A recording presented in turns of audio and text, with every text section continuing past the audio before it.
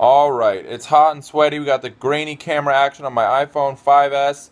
Been out of commission on the phone for a while, but we're back talking about Game of Thrones because that's how much I care. That's how much I care about this bullshit. Okay. The last couple episodes, the Red Lady, she brought Jon Snow back to life. Cersei Lannister, kind of messing with the Tyrells. You think, oh yeah, maybe they're not so bad. Wrong. Okay? They're pure evil.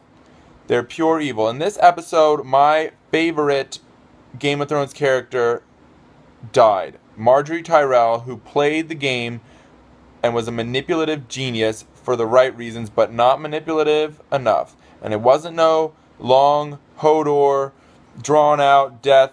Let's treasure this special, precious moment. No, just green explosion, wham, bam, thank you, ma'am. And that's when I realized, okay, that it's gone this far.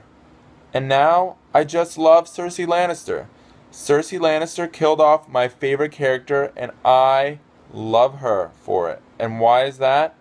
Because Cersei Lannister will sacrifice everything. Cersei Lannister will sacrifice everything just to be a bitch.